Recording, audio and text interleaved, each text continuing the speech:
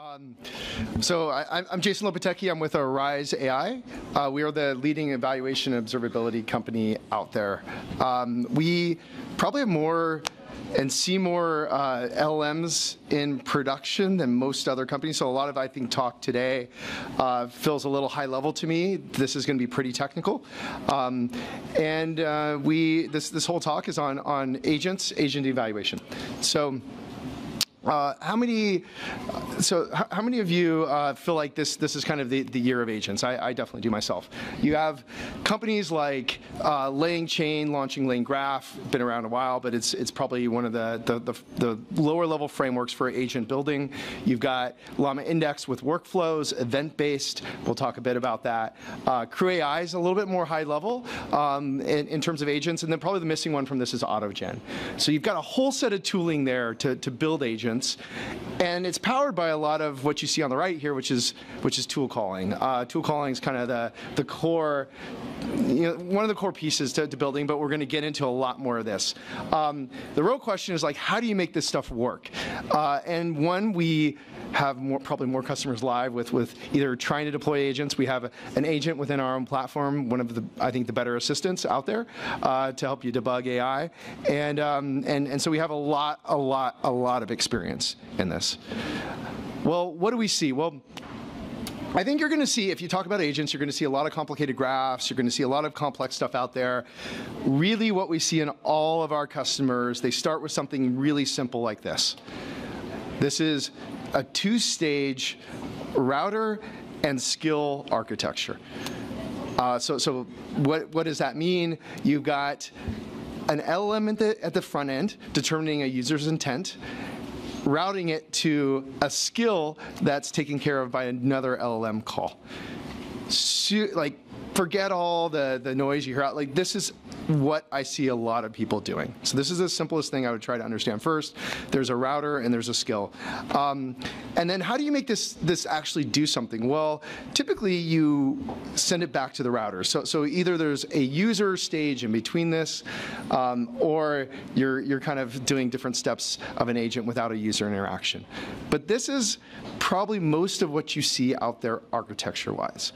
Forget all the complexity people say, forget all the stuff out there. This is probably it. Now, what I'm going to get into is a little bit more of like, okay, where does this go? How do you debug this? How do you evaluate this from an LLM evals perspective? So, well, there's another level of complexity, I would say, that we also see out there, which is there's not just a router and a skill, but there's a stacking of those together. There's state, typically where information's passed from one output action to another. But this is probably the core of most agent architectures out there. It's a decision of what to go do. It's an LLM debugging, and then it's kind of basically state below this. Now, this so there's frameworks that try to make this easier. A lot of what I would see out there is probably agents in code. Code is kind of probably the first thing you should start with, maybe not a framework. And kind of what this looks like, is basically the router is doing tool calls. It's an LLM that's determining the intent of what the user is trying to do, calling a tool. The tool itself might be a general purpose function, or it might be another LLM pass on some set of data.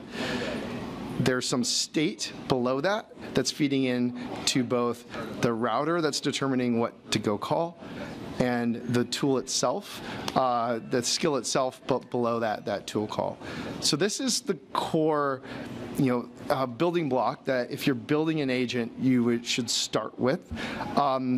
But you can realize that getting the tool call right, am I calling the right thing? Am I extracting the right data? Am I doing the right action below this? And this particular example is kind of taken from a chat to purchase, where I'm interacting with an e-commerce assistant and just potentially purchasing a product or looking up a product, which we see as a common example out there in the e-commerce world.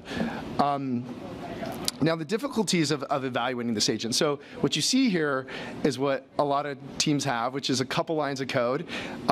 Seems pretty simple, but an immense amount goes on under the surface. What you have on the right here is actually our product. We have an open source product called Phoenix, one of the more popular open source observability and evaluation software out there. Check it out, pip install Arize Phoenix. But underneath this like 3 lines of code, you've got probably 100 distributed system calls.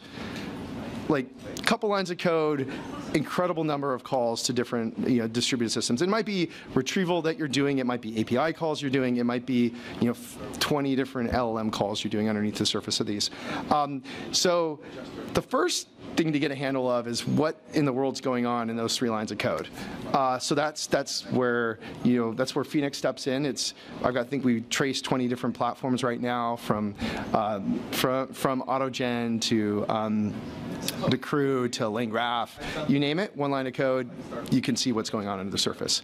So first off, what's going on? What are these calls actually doing? The next phase is like, how do you run evaluations on top of those? What are like, is it LM evals? Is it code evals? And we'll talk a little bit about how to evaluate the effectiveness of what you're doing below the surface. So the first thing you need to do, and I think most teams need to do, is trace their agent to understand what it's doing. What might I trace and what might I need to understand? Well, typically, there's a router that's kind of doing a like intent lookup to then determine what skill or action to take. And the question is, like, did they get that routing right? Did I call the right skill? So there's kind of one thing here is, am I routing to the right skill? The second piece is the skill doing the right thing? So those are the 2 different things you might want to evaluate. In this case, I might have a customer asking a question. He might be looking up something to purchase, or he might be just asking a general product question. So I'm responding in different ways depending upon what the user is asking to do, and sometimes it's and in both cases, the example here, I've got an LLM also in the skill itself. So the skill could be a function call, it can be an API call, it doesn't need to be an LLM call fed back to the router, but typically I'm doing 2 LLM calls here, a router and some type of skill. So this is kind of the simplest form of agent. Now, we'll talk about more complicated ones in a bit, but like this is, I would say, 90% of what I see. It can get more complicated. So this is an example of a real production, this is what we see in some cases from a production perspective. And you can see the branch, basically there's a router at the front. There's a branch to go decide what to do. This is a chat to purchase. I'm talking to e-commerce. I'm potentially wanting to purchase a product, but it might be doing a product lookup. I might be asking for support on something. There's a lot of things I might be doing when I'm chatting with this assistant. The branches, in the little yellow triangles mean LLM calls. You can see some of the branches don't have an LLM call. So I might just be looking up a product, returning something to the router stage. And some of these actually have 2 LLM calls underneath, so I might be doing a lot. So this is, again, in its simplest form, I would say what I see, what architectures I see, is this kind of router kind of skill architecture with a loop on it. And again, we're going to get into how do you evaluate these? How do I know they're doing the right thing? What do I care about? What do our customers care about? But this is kind of what it looks like as you're actually deploying one of these, a real architecture. And this example right here, and I say most of our customers are actually doing this in code. Like there's frameworks out there. There's a lot of frameworks. I would say that some are positive, some have strengths and weaknesses. But I would say most people I currently see are actually kind of doing this in code that they build versus the frameworks. The frameworks are pretty new. You've got to learn the abstractions. So I think there's strengths, and then I think there's actually what I see going on out there. So either one you do, we have tracing options for you in debugging. I would say if you're using a framework, you need some tracing options. Some of the lower level frameworks that are pretty new out there are going to be Lane Graph, which is, think of nodes and edges. Llama Index just launched Workflows, which is kind of event-based. Has some advantages, I think, to the way you think about things. But these, you can see some of these, there's maybe router stages in the beginning that spread you out. There's loops here to decide when you come back. So there are different ways of abstracting these kind of branch and flow that you were seeing in the earlier stages. So they're abstract. Like if I squint at some of our customers, and our own assistants architectures, I can kind of see the nodes and edges, but they're like an abstraction layer on top of what's there. And I would say lane graph is kind of like, maybe lane chain started with chains, now they got loops, so let's do a graph. So an extension of where they're going to go. Now, the hard thing is not building something that you demo on Twitter. It's that it happens every day. The hype cycle is big.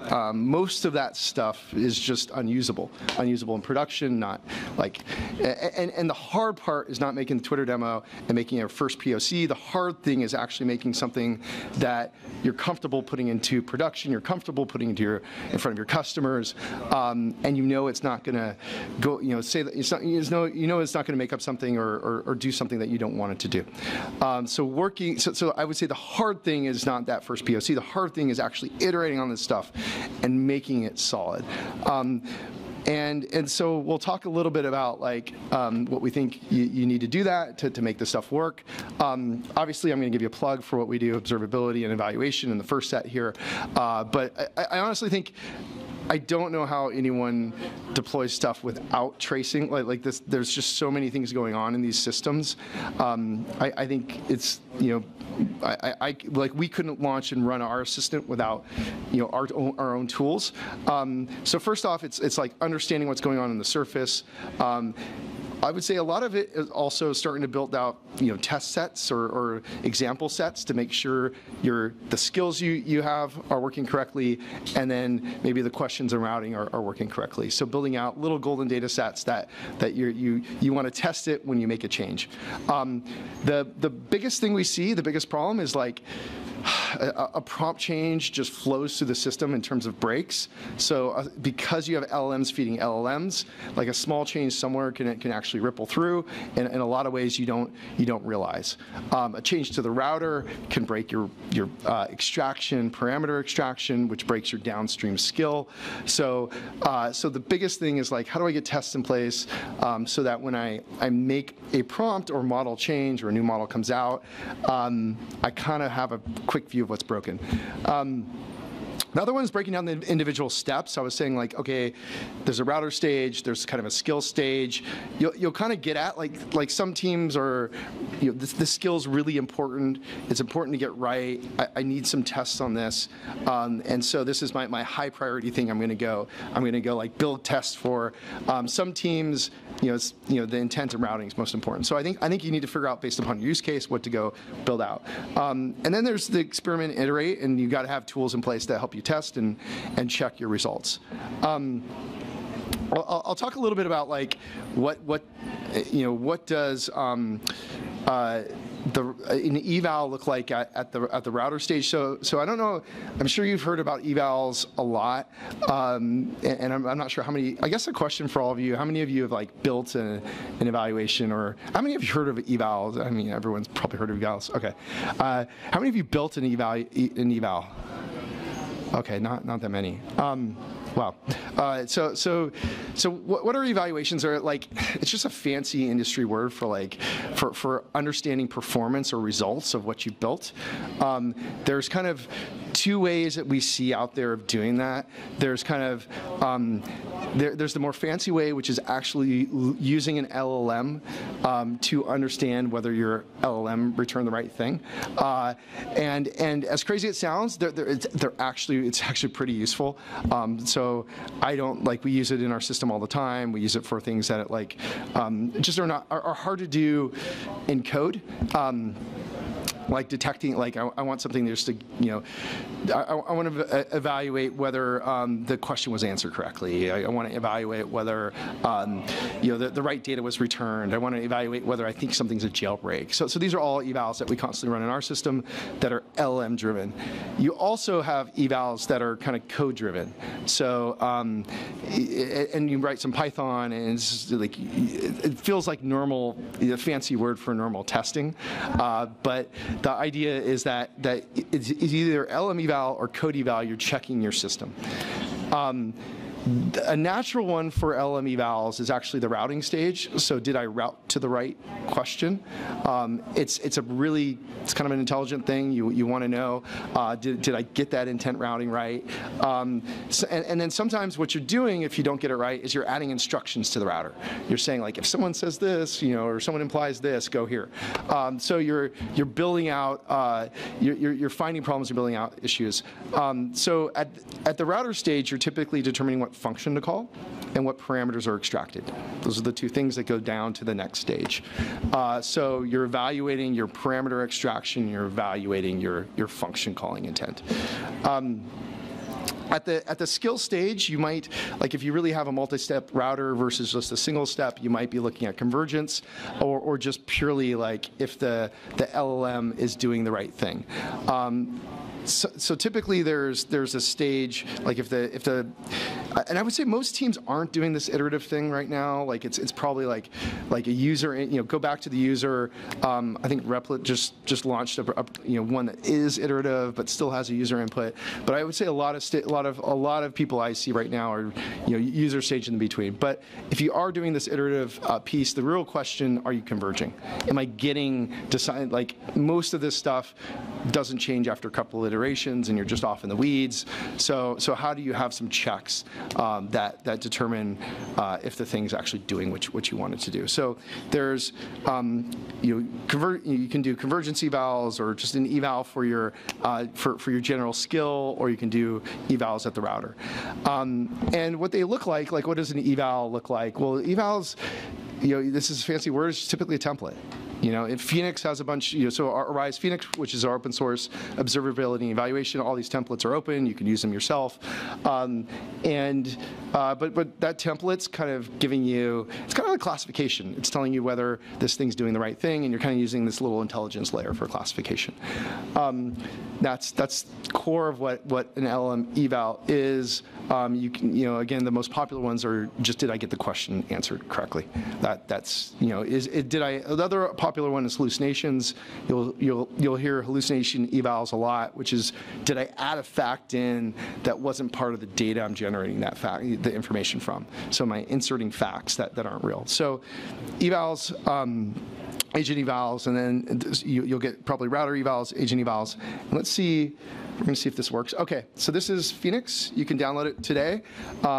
We also have Arize Core, which is our broader enterprise platform, but Phoenix is open source. You can run it. It's looking at function calling evals, so it's run here. It's basically a chat to purchase asking a question, and it's asking a question about a product and basically promotion, and it's coming back with product search. So you've kind of gone the wrong branch. I've asked a question about the product promotion, and I've gone down search.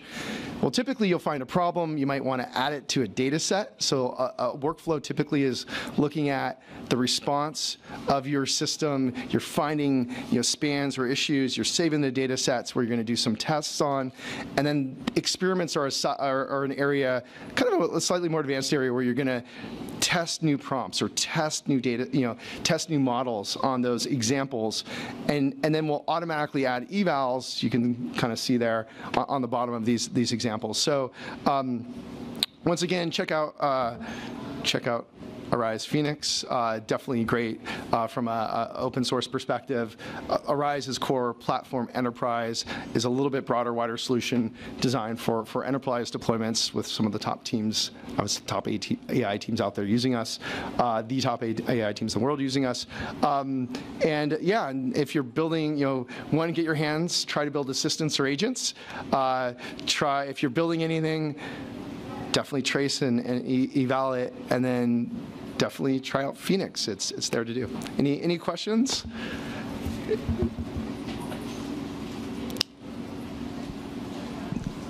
If you have a question, Okay. make eye contact with Guy, who's walking around with a microphone. Hi, thank you Yeah. so much for a great presentation. I have a blunt question. What do you mean by parameter extraction? It's just not the term that I've seen. Yeah, so the question was, what do I mean by parameter extraction? Well, in function calling, which is kind of the intent routing of LLMs, there's two main things it does. It determines the function call, which is like the action it thinks you should take, and then it extracts from the data parameters that you should use in that function. And so you define as part of your tool calling definition what you think you'll need in that next stage. So you're kind of defining as part of your branching what you think you need, and it will extract it for you.